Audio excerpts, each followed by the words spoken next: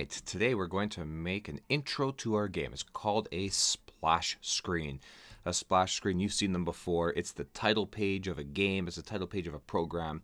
It has the name of the program or game. It has who created it. And of course, it has maybe some instructions on how to play. So let's get started on that right away. Our splash screen is going to be a new sprite. So we're going to head down to our sprite pane. We're going to click on choose a sprite and we're going to paint a new one. Now to make things easy, I'm just going to make a quick splash screen by creating a box of whatever color it is, filling up my paint editor right there, and you can see that it's showing up here. And then we are going to add some text to it. So I'm going to click on text, but I need to change the color. Let's make it black, and I'll call this example of a splash screen. We'll have that there. We want it, or I want to press spacebar to begin, and then I'm also going to have my name down here on the bottom. It's a good habit to get into, making your splash screen, or having your splash screen show your name on the bottom. Now if you look over here onto our stage here, you'll see that the splash screen is not really centered, and that is not something that we want. So we're going to fix that in a minute here. But you'll notice in the sprite panes, it says sprite number 2. We're going to get rid of that. We're going to rename it to splash.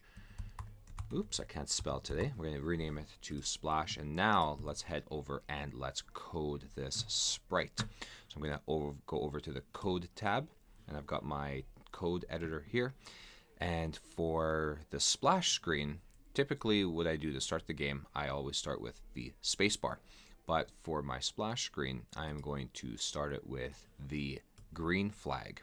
And when I click the green flag, what I want it to do is I want it to go to the XY coordinates of 0, 0, because right now you can see it's not in the middle, but I want it to show up in the middle. So let's test that and let's see if it works. We're going to put X0, Y0. Let's test it out. Boom, it's right in the middle, exactly where we want it. And then we want it to show. So we're going to go into looks and click on show. Now, I want it to be sensing if the spacebar is being pressed, but the problem is we need it to always be sensing if the spacebar is being pressed.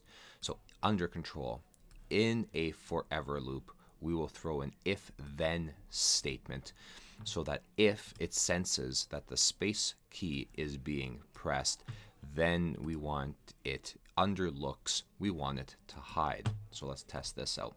So green flag shows it there, and now it's waiting for me to hit the spacebar, and boom, I hit the spacebar. My splash screen disappears, and I can play my game. Let's test that again. I'll hit stop. I'll hit the green flag, and when I hit the green flag, it should reappear. Boom, it did. Hit the spacebar. Oh, it disappears. All right, I want you to head over to your games and start creating splash screens for them.